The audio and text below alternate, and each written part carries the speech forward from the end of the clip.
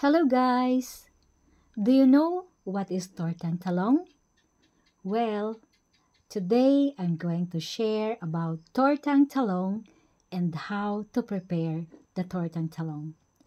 Are you ready guys? Okay. Tortang talong is a Filipino dish made from eggplant. It is very popular and everyone loves it. The ingredients: eggplant, eggs, flour, salt, pepper, and oil for frying. The preparation: the eggplant is usually roasted over an open flame or grilled until the skin is burnt and the flesh is tender. The skin is peeled off and the eggplant flesh is mashed.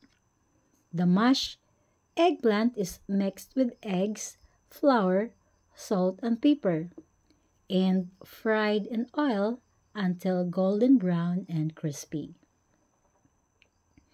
Tortang talong may be served with dipping sauce made from vinegar, soy sauce, and chili peppers. It is very delicious and versatile dish that can be enjoyed by people of all ages. Thank you for watching. Don't forget to like and subscribe. God bless. Bye-bye.